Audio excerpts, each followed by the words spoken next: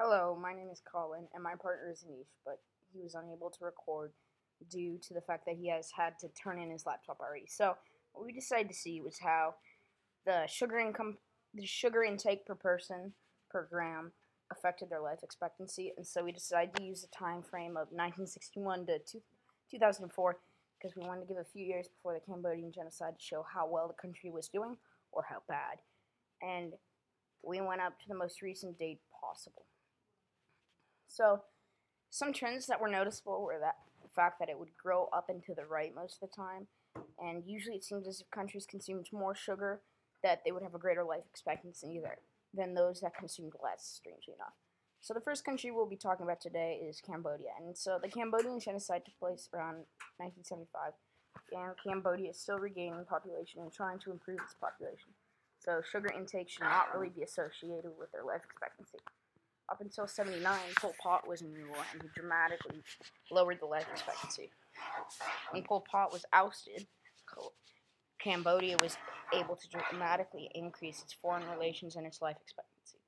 In 91, Cambodia signed the Paris Peace Accords, and as a result became more close to other Eastern Asian and Eastern European countries. Also in 91, Vietnam left Cambodian territory, and Cambodia started a peaceful nation.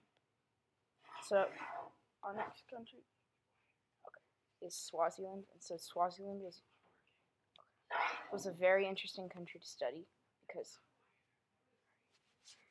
the British had ruled from 1903 to 1968, but then Swaziland fought against British rule in 67 to 68, causing a loss of lives. Swaziland gained independence in 1968 and then began making the economy better. However, in the 90s, they saw a rise in student labor protests to pressure the king. Sobhuza and the second to make reforms in life expectancy and sugar intake decreased. Then Sobhuza relented, and in 2005 a new constitution was formed.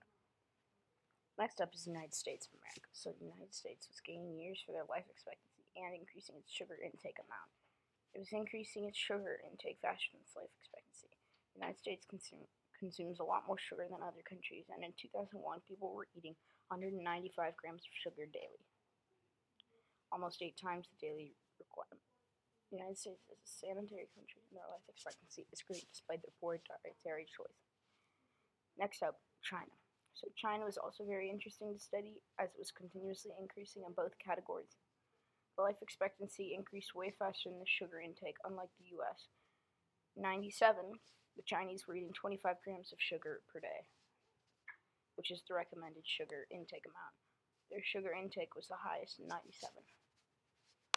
So, amongst all of what we've seen, Swaziland has to be the greatest outlier because it just completely fluctuates. Like, sometimes it'll go up, but sometimes it'll go down. Anyways, thank you. Hope you enjoyed.